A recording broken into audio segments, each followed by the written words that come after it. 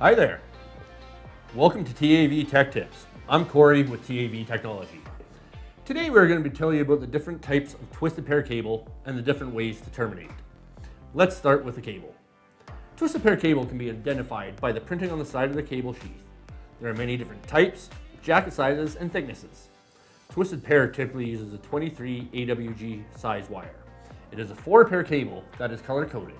There is Cat 5, Cat 5e, Cat 6, Cat 6A, Cat 7, and Cat 8. All twisted pair cables are compatible with the different RJ45 connectors that are available, and they are all backwards compatible. Cat 6 is a standard classification. Each has its own benefits, but right now we are just going to worry about Cat 6. There are 3 types of connectors that I will be showing you today. These connectors can be used with all types of Cat cable, including Cat 5A, Cat 5e, Cat 6, Cat 6A, and Cat 7. Cat 6 is the most common you will run into. First, I will show you an RJ45 pass-through. You will see these in most scenarios. You can find these in most audio-visual and data applications. They consist of an RJ45 crystal with little holes in the end to allow cable pass-through on termination, and are of the male type. You can use an RJ45 crimper tool to terminate these. Next, we will show you an RJ45 punch-down. The places that you will see these the most are in racks, patch bays, and wall plates. The connector on these are usually female. You can use a punch-down tool to terminate these. And lastly, you can use a Belden Rev Connect. These connectors are not as common as it is a newer product. Rev Connect can come in many forms, male or female, plastic or metal. You can use these in all applications from patch cables, patch bays, racks, and wall plates. You need a specialized Rev Connect crimping tool to do the terminations. First, I'm going to show you how to terminate an RJ45 pass-through connector. You'll need an RJ45 crimping tool, you'll need a pair of cutters, you'll need a connector, and you'll need some cable. So first off, you're going to have to strip about 1 inch to 1.5 inches of sheath off the cable. I like using the RJ45 cutter that comes built in on all these RJ45 crimping tools.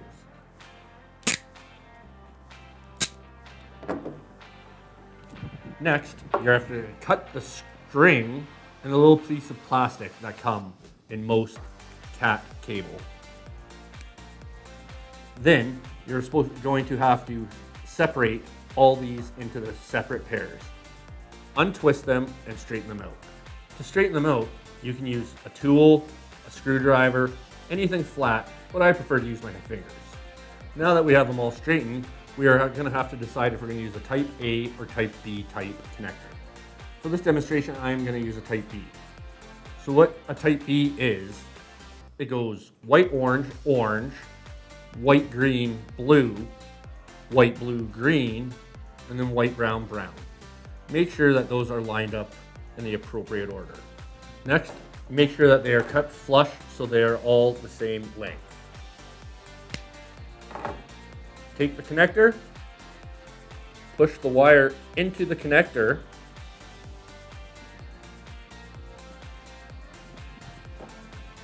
put the connector into the 8P slot on your RJ45 crimping tool, crimp down, it punches all the pins down and cuts the wire, and there you have an RJ45 pass-through connector. Now I'm going to show you how to do an RJ45 punch down. First, you need a RJ45 connector, a punch down crimping tool, cutters, and once again, I'm going to use the RJ45 crimping tool. Cut 1 inch to 1.5 inches back, remove the plastic, cut the string, and remove the plastic from the inside. These are a little bit different than the RJ45 pass-through connectors, as each of the punch-down connectors have colors on each side telling you where to put the wire. Once again, I am doing a type B, so I will follow the type B color coding on the sides, which is orange, orange white, green, green white, brown, brown white, and blue, blue white. You take your cable, You don't have to untwist them the whole way. Just untwist them enough that you can get them into the little color-coded slots. Next, you insert it into the punch-down tool. Squeeze down. It pushes each wire into the slot and cuts them. Next, you take the little plastic cover, put it on top, and now you can insert this into patch bays, keystones, wall plates, anything you would like. Last but not least, I'm going to show you how to do a built-in Rev Connect. First, you need a Rev Connect connector, Rev Connect crimping tool, cutters, and something to strip with. And once again, I am using the RJ45 crimping tool. First, you take the cable, you strip back 1 inch to 1.5 inches, cut the string, and cut the plastic. Rev connects are a little bit different from the other two connectors, as they are color coded, but in a different manner. First, for the Rev Connect, you take the cable housing. On the bottom of it, it has type A, type B. We're doing type B, so you will have to follow the color coding for that. First, you spread out the wires, take the orange and brown, put them in the 2 bottom holes. Next, you find the color coding on the side that matches brown and blue and line those up together.